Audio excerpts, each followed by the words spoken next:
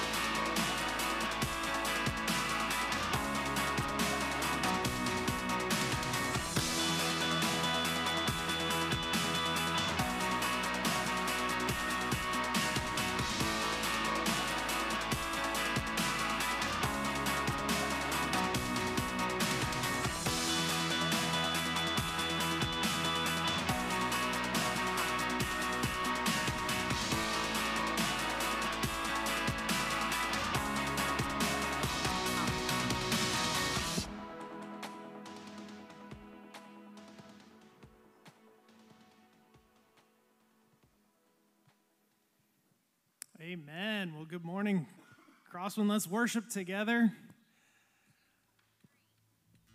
I like to say this first song's kind of a slow burn, but we're going to join together in worship. We're going to praise His name. We're going to speak Jesus over our community. Need no other hiding place. Our hope is safe within your name. This we know, this we know, the promise never to forsake. What you began, you will sustain. This we know, this we know. I will call upon the Lord, for He alone is strong enough to save. Rise, your shackles are no more, for Jesus Christ has broken every chain.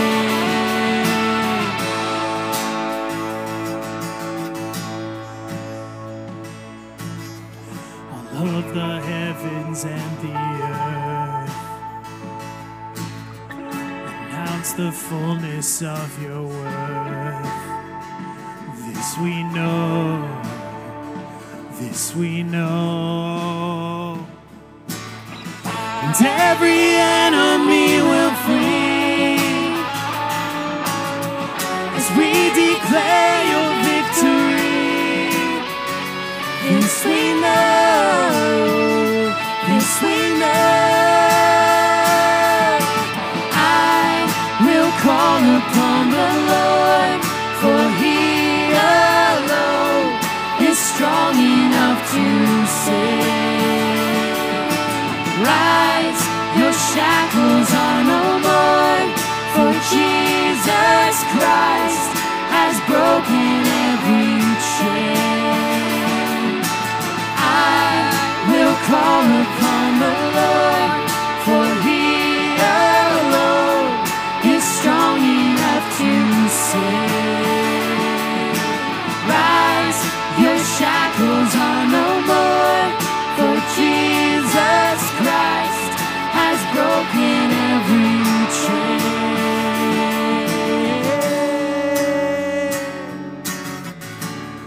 Oh, He's broken every chain.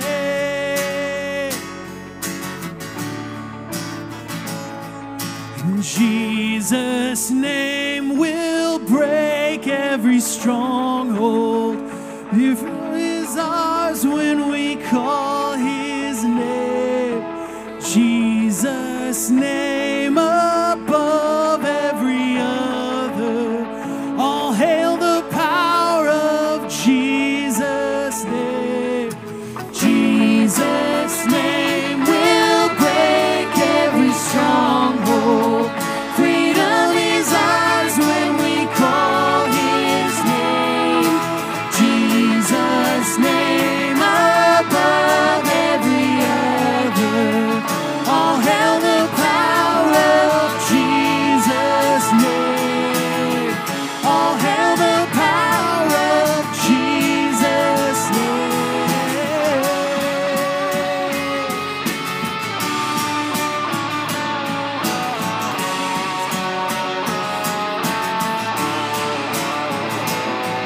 And I will call upon the Lord, for He alone is strong enough to save. Rise, your shackles are no more, for Jesus Christ has broken every chain. I will call upon the Lord, for He alone is strong enough to save. Rise, your shackles are no more, for Jesus Christ has broken every chain. Oh, we worship you, Lord, this morning. Praise your name, Jesus.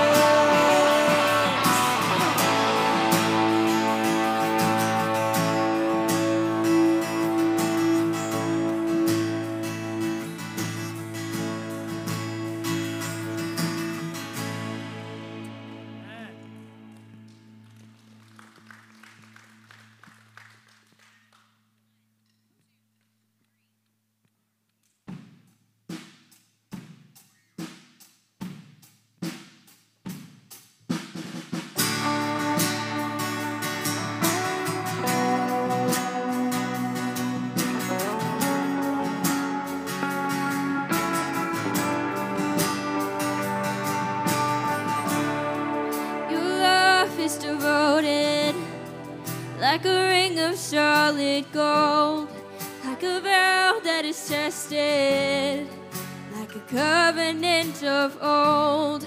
Your love is enduring through the winter rain and beyond the horizon, with mercy for today.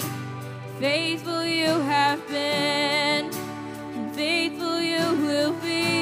You pledge yourself to me. be on my lips, ever be on my lips. Your praise will ever be on my lips, ever be on my lips. Your praise will ever be on my lips, ever be on my lips. Your praise will ever be on my lips, ever be on my lips.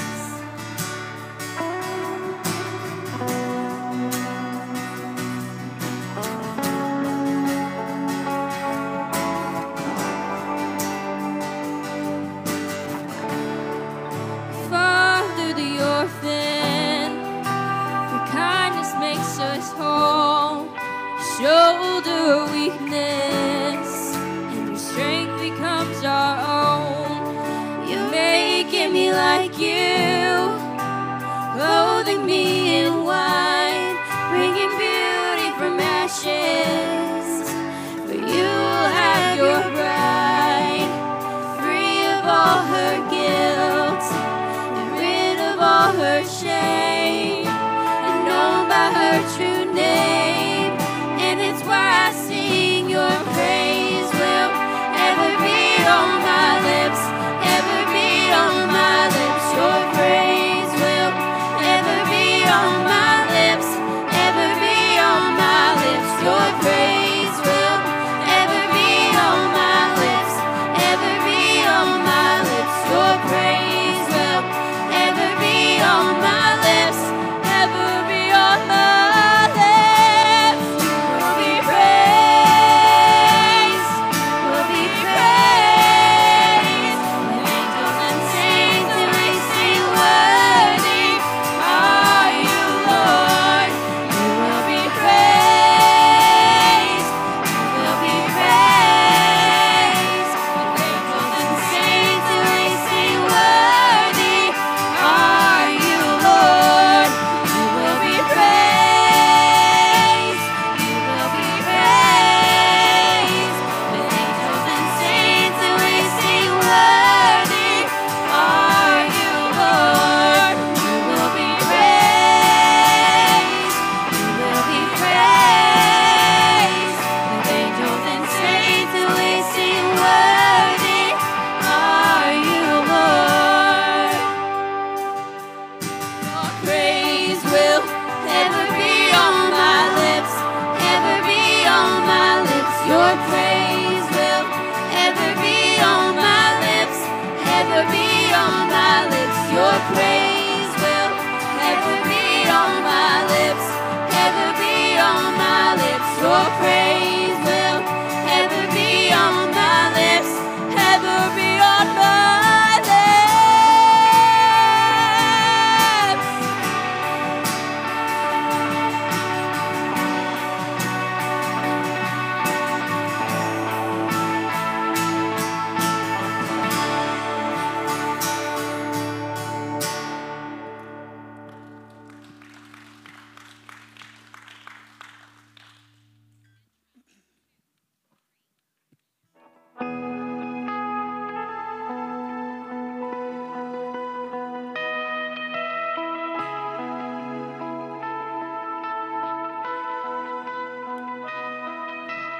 I just want to speak the name of Jesus over every heart and every mind.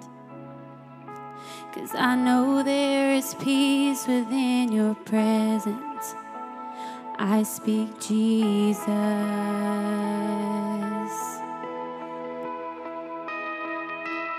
I just want to speak the name of Jesus till every dark addiction starts to break,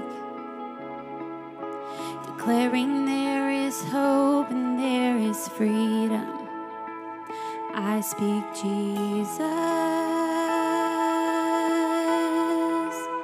'cause your name is power, your name is healing, your name is life. Break every stronghold, shine through the shadows, burn like a fire.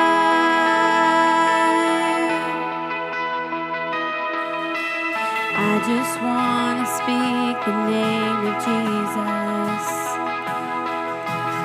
over fear and all anxiety. To every soul held captive by depression, I speak Jesus. 'Cause your name is power, your name is healing, your name is life. Break every stronghold, shine through the shadows, burn like a fire.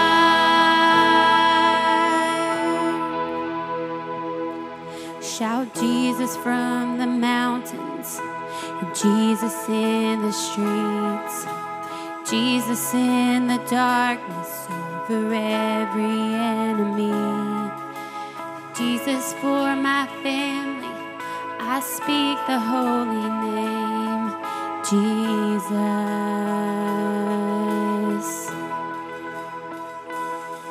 Shout Jesus from the mountains, Jesus in the streets, Jesus in the darkness over every enemy. And Jesus for my family, I speak the holy name, Jesus.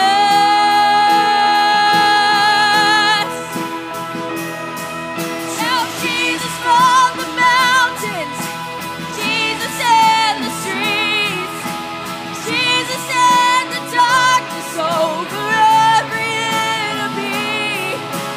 Jesus for my family, I speak the holy name, Jesus.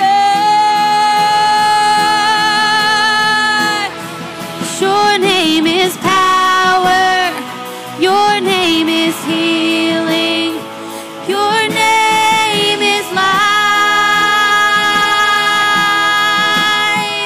Break every stronghold, shine through the shadows, burn like a fire. Your name is power, your name is healing, your name is life. Break every stronghold, shine through the shadows, burn like the fire.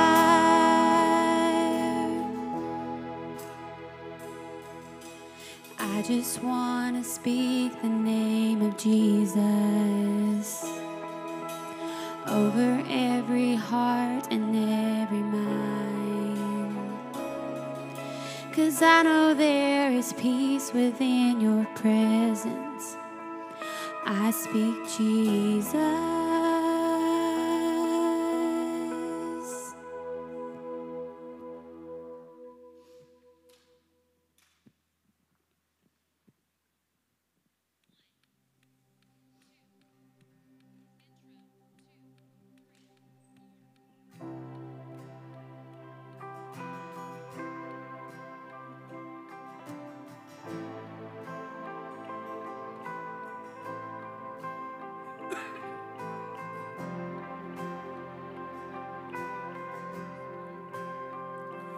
The splendor of the King, robed in majesty. Let all the earth rejoice, all the earth rejoice. He wraps himself in light, and darkness tries to hide. Trembles at his voice, trembles at his voice. How great is our God? Sing with me, how great is our God? And all will see how great is our God.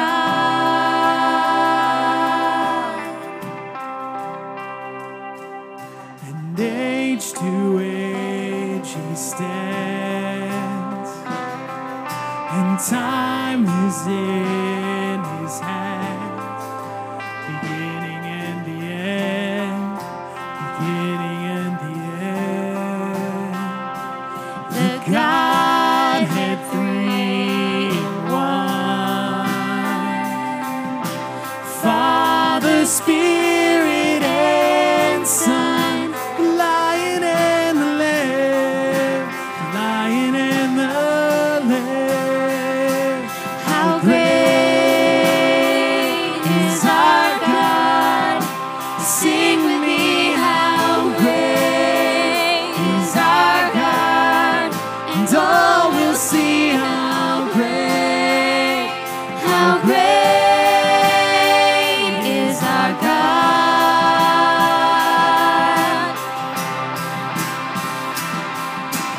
Name above all names,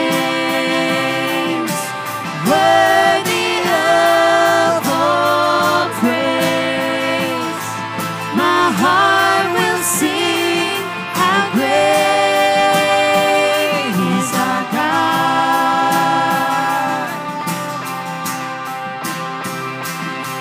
You're the name above all names,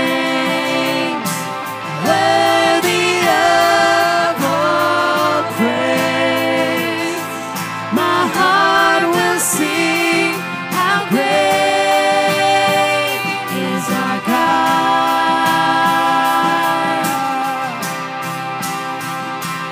How great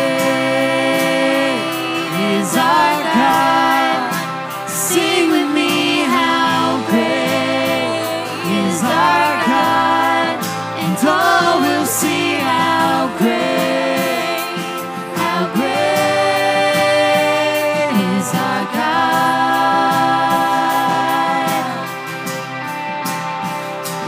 How great is our God? Sing with me, how great is our God? And all will see how great is our God. Sing that one more time, just the voices. Lift this up to God. How great is our God?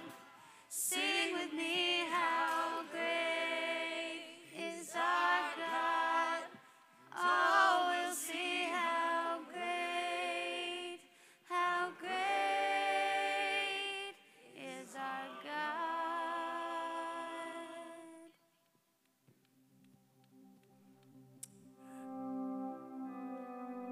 That's what heaven's going to sound like, God. We can't wait to see you face to face, when we can sing straight to you, how great is our God. Voices will join all as one in beautiful harmony as we praise and worship you now and forever. God, we thank you for this little time we can get together as the body of Christ and worship you. We give you all the praise and all the glory. In Jesus' name, amen.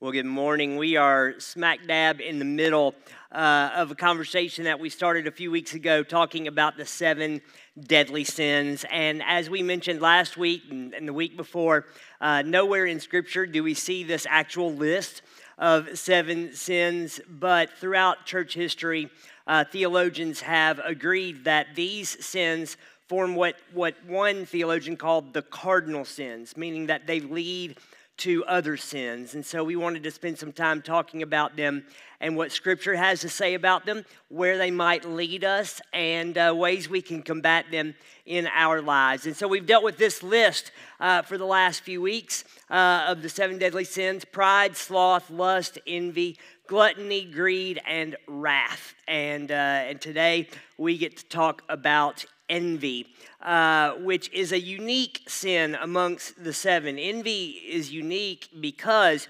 it carries with it its own punishment.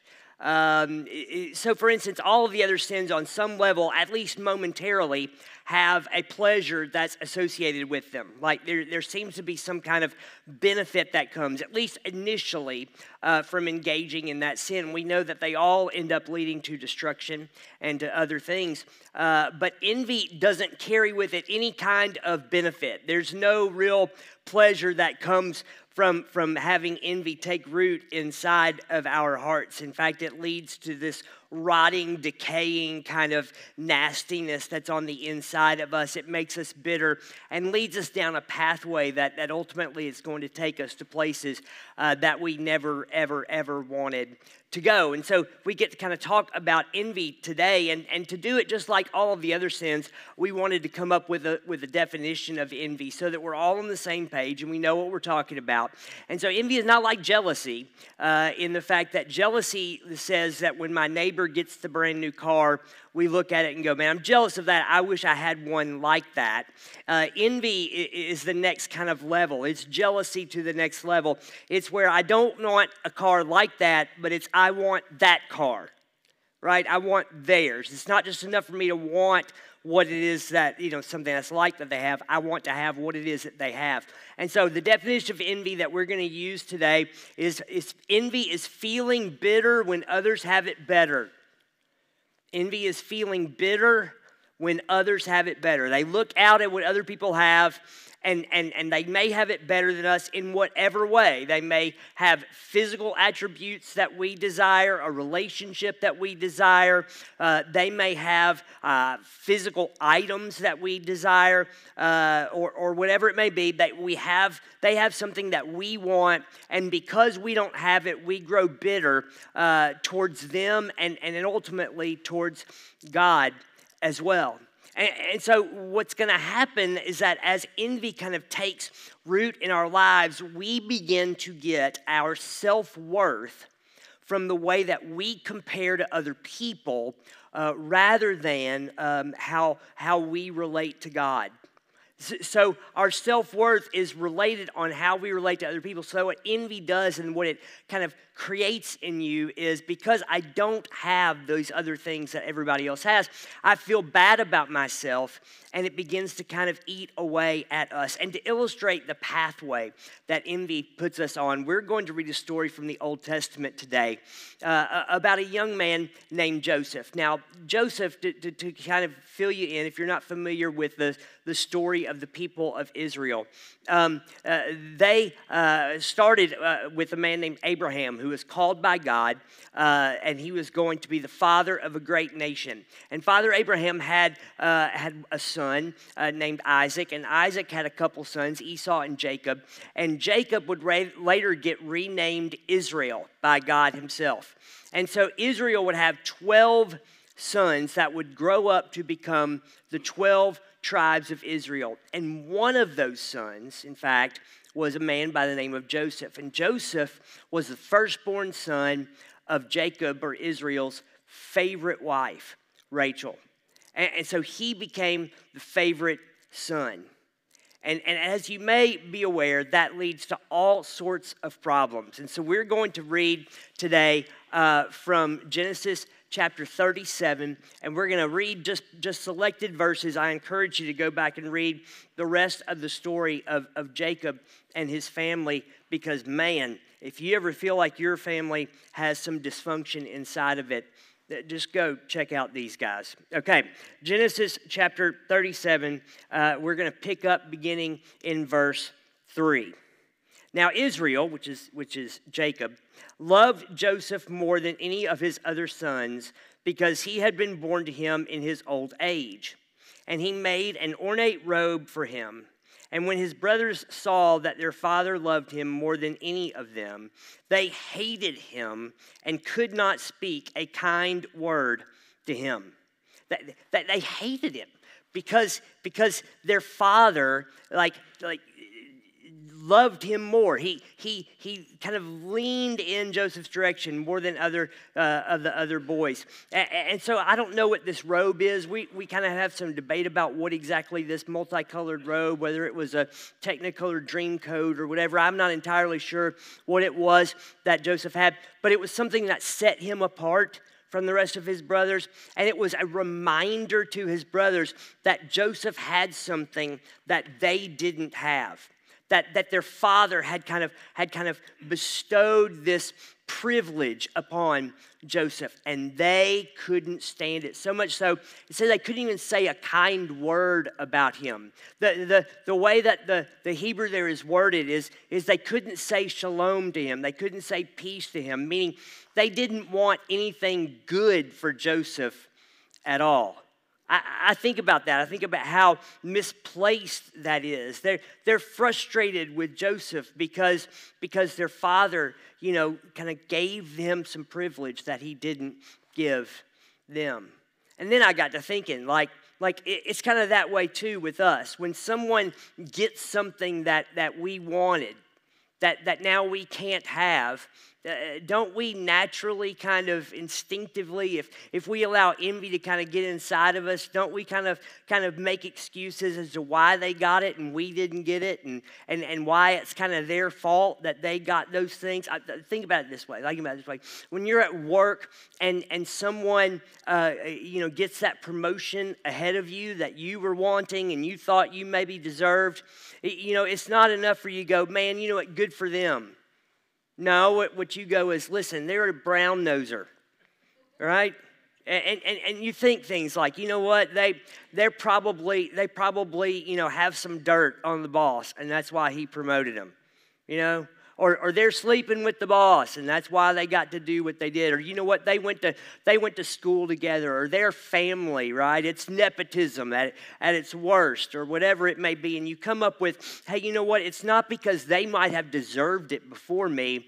It's because of some kind of privilege that they got from someone else, and we kind of tear them down. We can't speak a good word about them.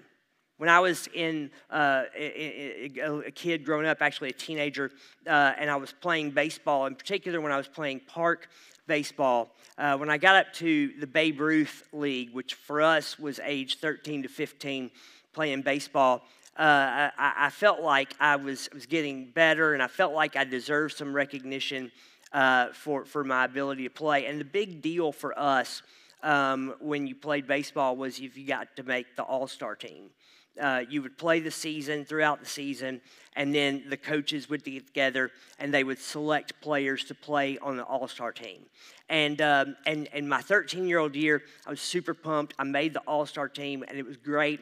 And I thought, you know what? This is going to be my future from now on out. I'm gonna play all-stars from here on out. I'm gonna make it. My 14-year-old year came, and I didn't make it. And I started looking at the players that were on the team, you know what? And I started picking them out, and I'm like, well, listen, I'm better than him. Why did he make the team? Oh, he must have made the team because his dad's coaching.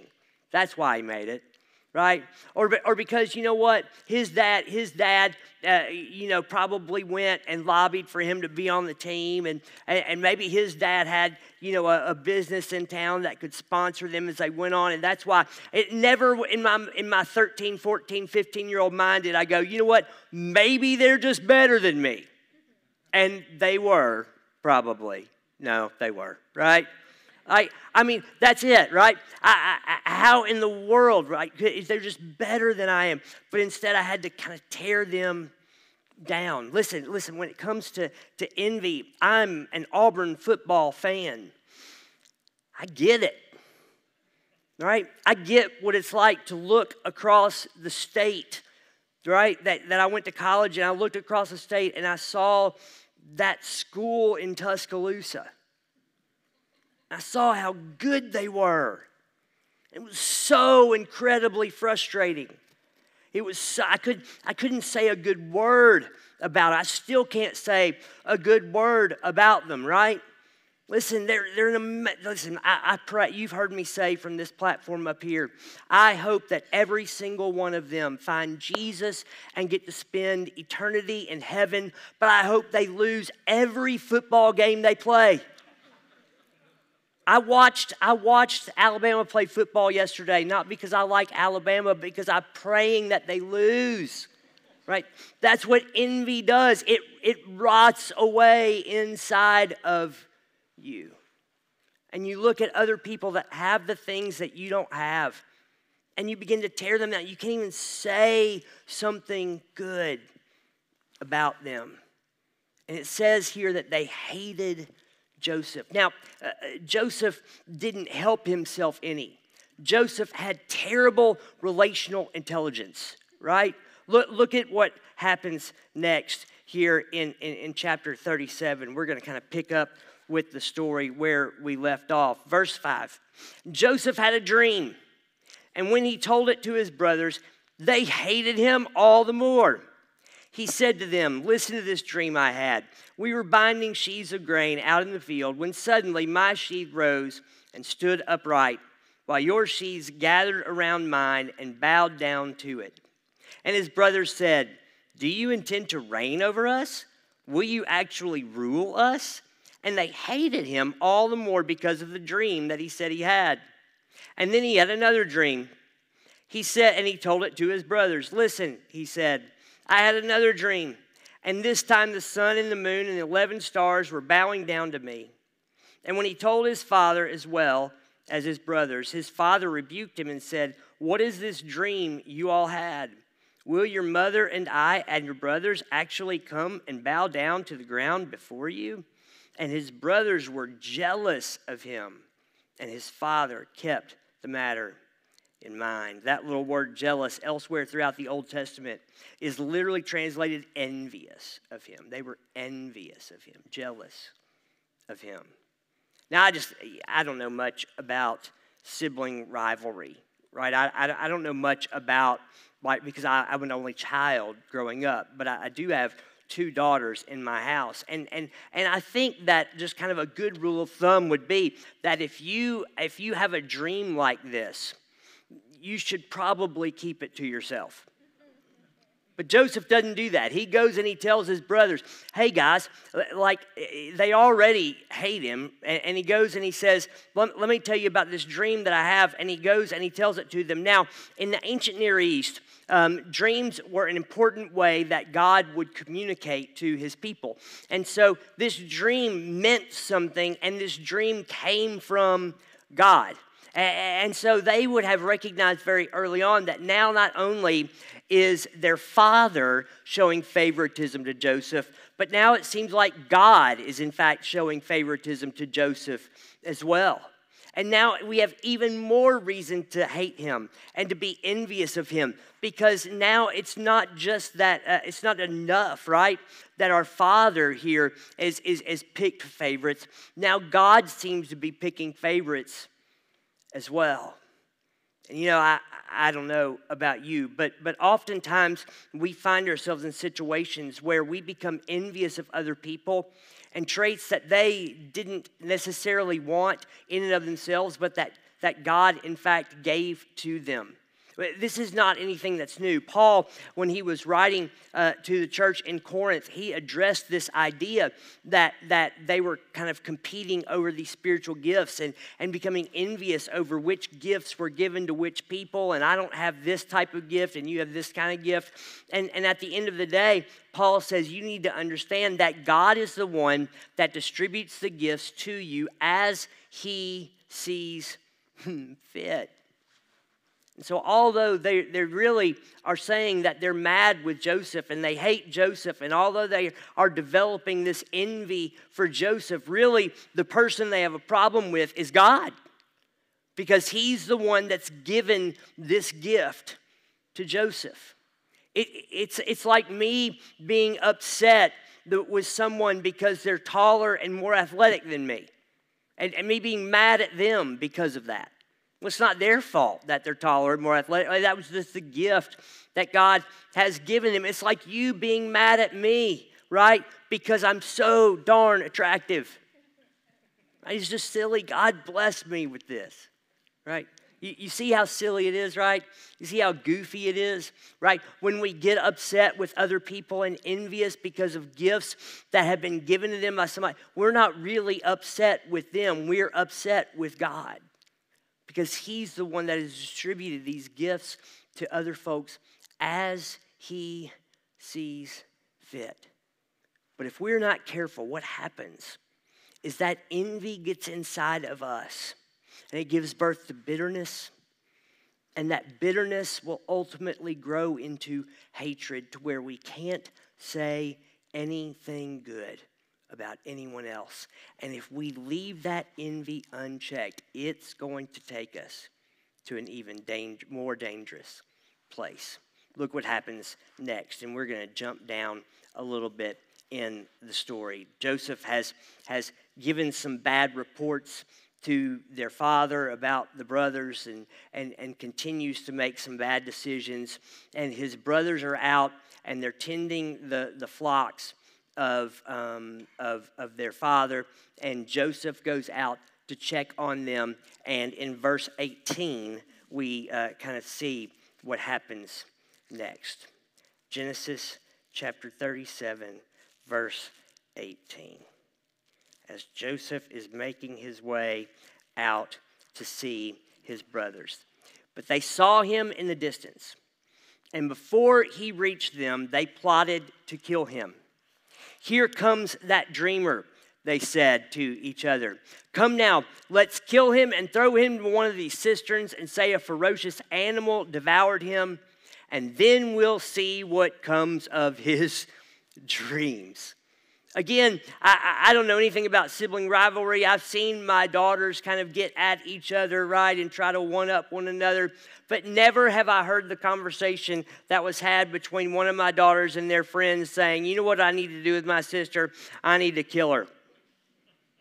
Right? At least not one that's been real serious. But what happened is envy has rotted away inside of their bones. It's led to hatred, and ultimately that hatred is going to lead to violence. And now you may go, "Now, Jeremy, I've had some bad thoughts about somebody, but I've never thought about murdering them." But in reality, right, we may not think about physically taking someone out, but we do kind of relish in their failures, do we not?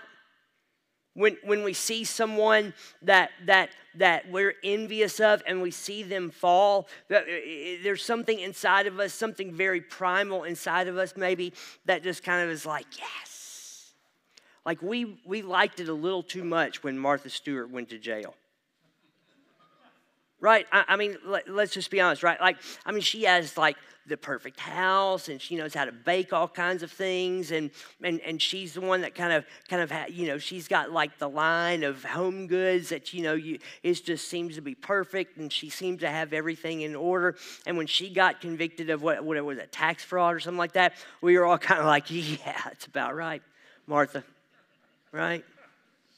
Didn't we love it when Aunt Becky went to jail? Maybe just a little too much. Remember Lori Loughlin, who played Aunt Becky on Full House?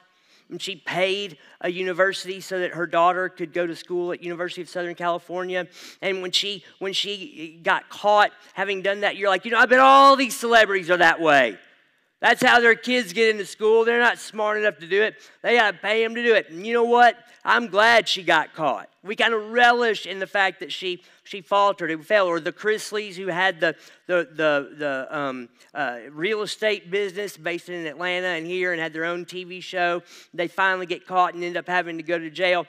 When those sorts of things happen, we kind of like, yeah, all right, For me, it's something even more simple than that. It's when Alabama loses a football game. I secretly am a little excited about it. right? We relish in the fact that when someone falters that has what we want, then we kind of go, you know what, inside, if we have allowed envy to come in, we go, we really like it when they fall. Because envy says it's not just enough for me to have the same thing as you have to suffer. In fact, in some ways, what envy will do is it will make you excited if someone doesn't have the thing that they have, even if you don't get it yourself. Because envy wants to tear other people down. Envy is not just enough to level the playing field. The people you're envious of, when we allow envy to get in and take root, it will want us to tear each other down. And then if you could only imagine, it gets even worse.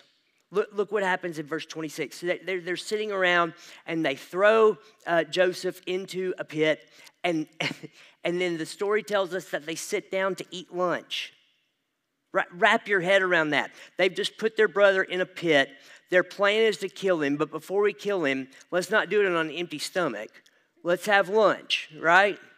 And as they're having lunch, this is what happens. This is Judah says to his brothers, this is the same Judah, by the way, that from his family would come Jesus Christ, right? Judah said to his brothers, what are we to gain if we kill our brother and cover up his blood? Come, let us sell him to the Ishmaelites and not lay our hands on him. After all, he is our brother, our own flesh and blood. And his brothers agreed. So when the Midianite merchants came by, his brothers pulled Joseph up out of the cistern and sold him for 20 shekels of silver to the Ishmaelites, who took him to Egypt. The story will tell us that while Joseph is in the pit and they're having this conversation, which basically amounts to, should we sell him or should we kill him? Should we sell him or should we kill him? That Joseph is pleading for his life. How callous will envy make you? How callous will this sin cause your heart to be that you get to the point where you devalue a human life? So much so that your options are to kill them or to sell them, and to do it without remorse. It's so much so that Judah says, hey, you know what? If we're going to get rid of him, let's at least get something for ourselves out of it. Let's not just kill him and be done with Joseph. Let's sell him so that, hey, we've got 20 shekels of silver that we can go into town with and get us a Big Mac or whatever it is we want, right? I mean, let's get a little something for ourselves. And the brothers are like, yeah, let's do that. And what envy will do is envy will take you to a point where you forget that the people you're talking about, you forget that the people that you want ill will towards are human beings that are made in the image of God, who are loved by him and have immense worth. You won't even care anymore because they have what you want. And you're not going to be happy until they don't have it anymore, even if it means that they have to falter, they have to fail, and they have to be without. That's the pathway of envy, to bitterness, to anger, to violence, to not even caring anymore that this person matters to God. So what do we do? How do we combat envy? A couple thousand years later, Paul, who wrote about half the New Testament, he would write about an attribute of following Jesus Christ in a passage in 1 Corinthians chapter 13. And in the middle of that, verse 4, he makes this statement about love. He says, love does not envy. And so if we want to combat envy, we know that envy breeds violence, but love brings peace.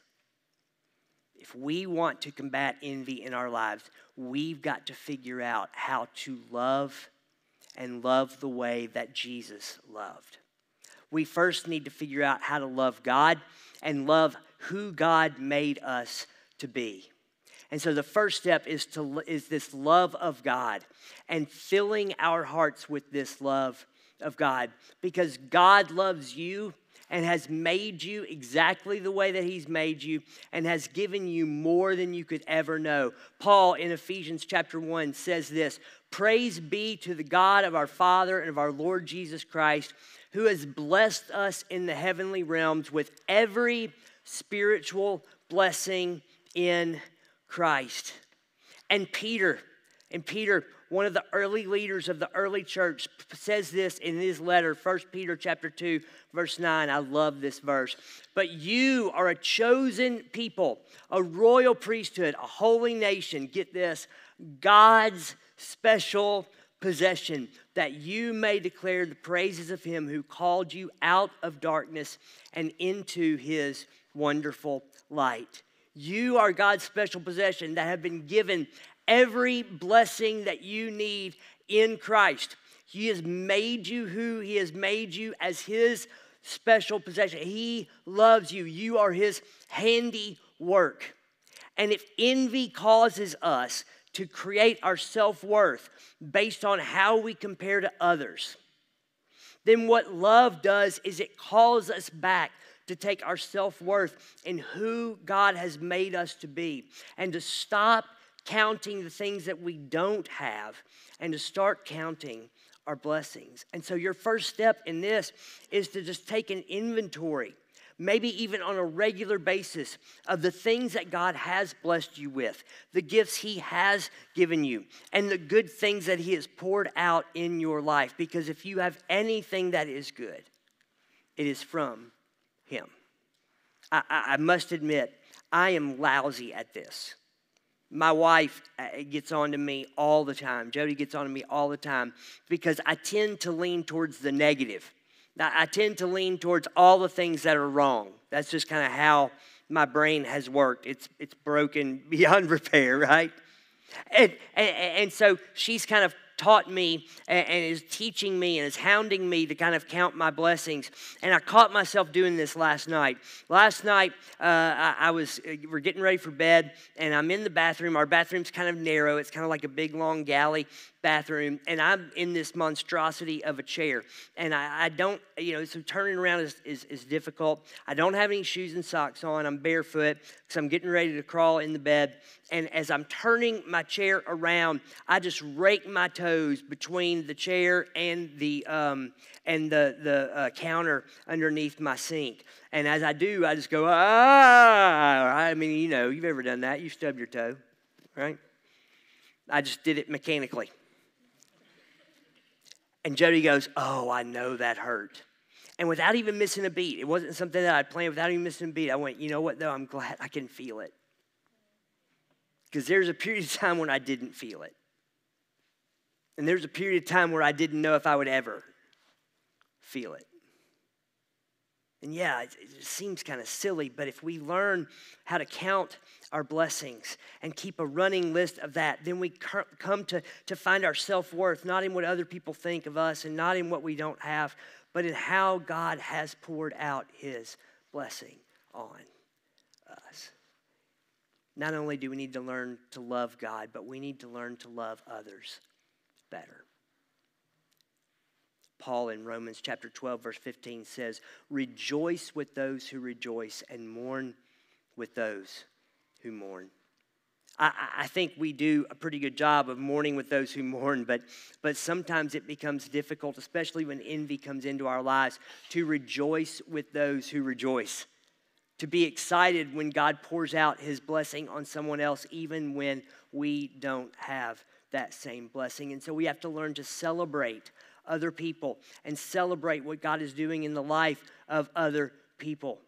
I can remember when I was getting done with seminary. I finished seminary in 2004, got my master's in divinity, and man, I was in a great place professionally. I had 3 different churches that were wanting to hire me, and so I really had to just sit back and pray and pick, and where is it God wants me to go, and so I went and I started serving in my first full-time job, and 3 years later, I took my first senior pastor job. I was 29 years old, and I went and took a church, and I was going to lead this church and its small little staff that it had, and I was feeling pretty good about myself.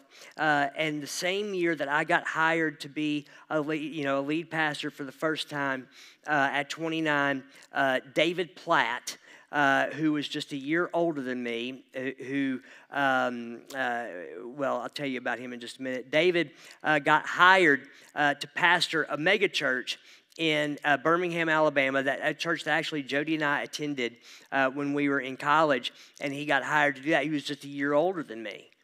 He was already getting ready to publish his first book, Radical, which came out shortly thereafter. And I went and looked at his bio, and not only did he have a master's in divinity degree, but in about roughly the same amount of time that I had been in school, he had gotten his theology master's degree and his PhD in theology all at the same time.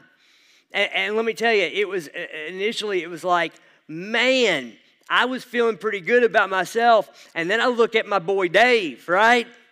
And I go, man, he's so much farther along than I am. And I began to kind of feel worse about myself and what it was that God was doing inside of my life.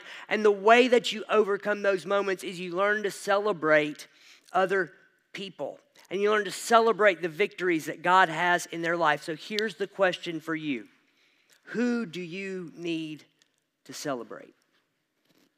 Who's the person in your life that you are looking at and comparing yourself to, and your self-worth is based on how you compare to them rather than who it is that God says that you are? You see, there's enough success and there's enough love and there's enough blessing from God to go around for everyone. Wouldn't it be great if we would celebrate the successes of others? What if we learned to celebrate the successes of the church down the street? What if we learned to celebrate the successes of our neighbor when they get that business deal that we had been looking for, or our coworker when they get the promotion that we felt like we deserved, or that other student in our class that makes the better grade than us on the test? What if we learned to celebrate them and to love other people well? Who is it that you need to celebrate? And maybe the next question is just as important. What do you need to celebrate? What are the things that God has given you? What is He doing in your life that you need to thank Him for? That you need to recognize, God, this is what it is that you're doing in me, for me. And I want to celebrate that. Because if envy breeds violence, love brings peace. The writer of Proverbs would go and put it this way in Proverbs 14, verse 30.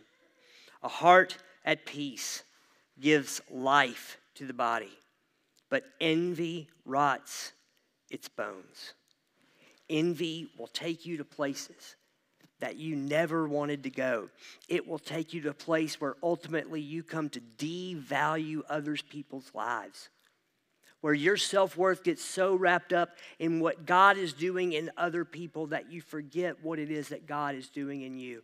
And so as we learn to love others, and as we learn to love God and who God has made us to be, who and what do you need to begin to celebrate today? Let me pray for us. God, I find myself so guilty of this. It's kind of the silent sin. It's one that you keep to yourself and you don't want to admit to other folks. But God, it is something that can rot us from the inside out if we allow it. God, I pray for those of us that are battling with envy right now, that we're looking out into the world and we're seeing what other people have to the point where we're feeling so bad about ourselves because our self-worth is wrapped up in what it is you're doing in other people rather than what it is that you're doing in us. Father, I pray that you would root out envy from our hearts so it wouldn't decay us in such a way that we begin to seek the failure of other people, that we come to seek their demise just so we feel a little bit better about ourselves. God, I pray that you would remind us of the things that you're doing in our lives. Remind us of what it is that you call us and have called us to be and how you've gifted us. And God, I pray that you would help us to celebrate the things you're doing in our lives, the gift that you've given us. And God, I pray that you would help us to recognize those gifts on a regular basis, on a daily basis, that we might celebrate them. And God, I pray that you would help us then to learn how to stop degrading men and women that are made in your image, but instead celebrating what it is you're doing in their life, celebrating their successes, celebrating the gifts that you've poured out on them. And God, I think this is such a big deal, because when we figure out how to do this, not only do we rid ourselves of the sin of envy, but the world looks at us and begins to wonder what makes us different than everyone else. And then we get to point them to a God that's changed our lives and can change theirs. So God, give us wisdom to know who and what we need to celebrate. And then give us the courage to do it, no matter what it may cost us. We love you and we trust you even when it's hard. And we pray these things in Jesus' name. Amen. Amen. Thank you guys so much for coming. I'll see you next week.